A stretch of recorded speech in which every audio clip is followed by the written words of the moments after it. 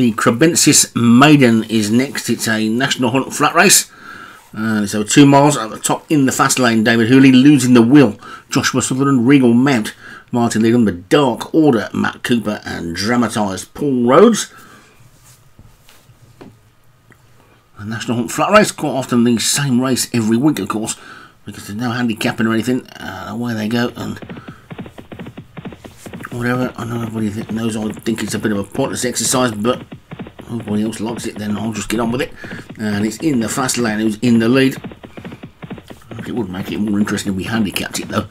And then Dramatised is in second, with the grey Regal Mount, who is a runner for the commentator who's complaining about the race. And the reason that he's a runner for the commentator who's complaining about the race is because he's a 4-year-old hurdler. And there's only one 4-year-old hurdle this week, which seems strange when there are 2 4-year-old hurdle races at Cheltenham, so everybody's got 2 4-year-old hurdlers in this table. Why on earth aren't the 2 4-year-old maiden hurdles on week 1? Answers on a postcard, please. Anyway, the Dark Order is in the lead, losing the will in second. In the fast lane is third, and then Regal Mount and Dramatised just at the back. It's the Dark Order.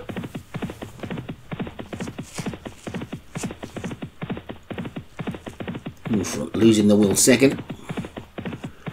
The grey Regal Mount on the outside of Dramatised and in the fast lane.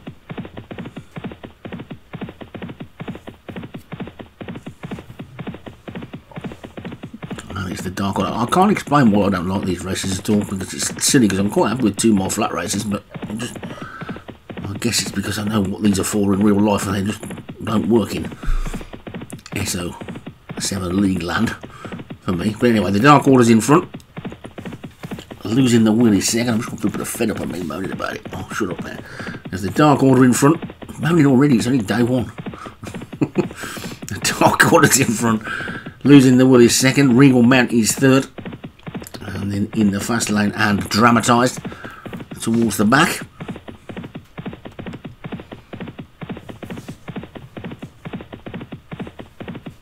So losing the will comes up on the inside. Challenge the Dark Order.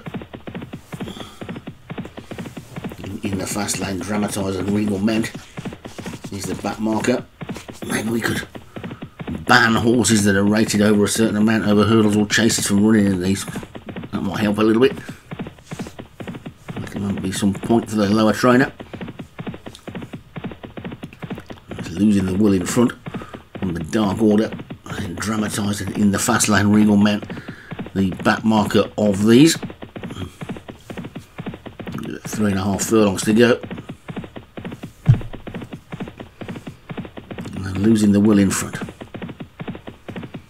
Regal Mount starting to get a bit closer on the outside, using his flat speed, which I suppose quite a few of these are doing. It's losing the will in front, Dramatised in second. Regal Mount is in third, then the Dark Order and in the fast lane. He's hoping that the fast lane is on the outside because that's where he's going. But losing the will on the inside. Dramatised is in second. Regal Mount is in third, and then in the fast lane next with the Dark Order back in fifth. They're well inside the final furlong, and it's losing the will from Dramatised, Regal Mount, and in the fast lane, but it's losing the will who's holding on. Regal Mount is getting closer. This could be embarrassing for me if I was to win it, but I'm not going. It's losing the will that takes it.